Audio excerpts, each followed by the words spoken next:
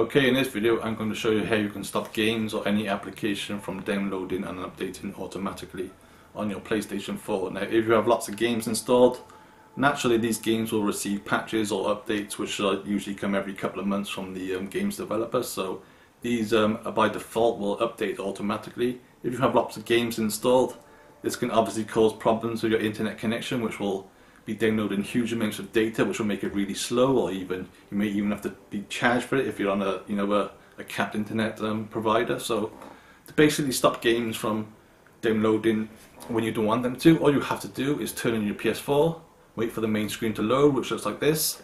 Then use your arrow keys on your touchpad to go to the top menu. You want to select notifications, select that. Then from there, the left-hand menu, go down to downloads.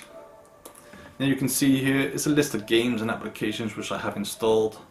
For example, the top one here, Project Cars, it wants to update to version 10, which I paused. I can select resume, which will then carry on downloading. Most downloads are really big. If you want to pause the download, select pause. If you want to cancel it, cancel and delete, select cancel and delete. I won't select that, but you get the idea. So you can either pause or resume the download. Obviously, I haven't got a lot of games installed here, but if you have, then there could be a lot of updates. So that's basically how you can pause, temporary game updates. If you want to stop game updates or application updates altogether, all you have to do is go back to the main screen.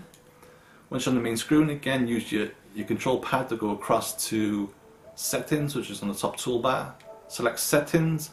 Then you want to scroll all the way down to system. Select system. From system, select automatic downloads.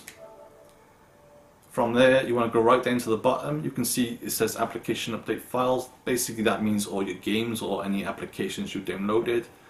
If you want to let them update automatically, put a tick in the box. If you don't want them to update automatically, don't put a tick in the box. Simple as that. So if you don't want games to download automatically and update, make sure there's no tick in the box. So basically, that's how it's done.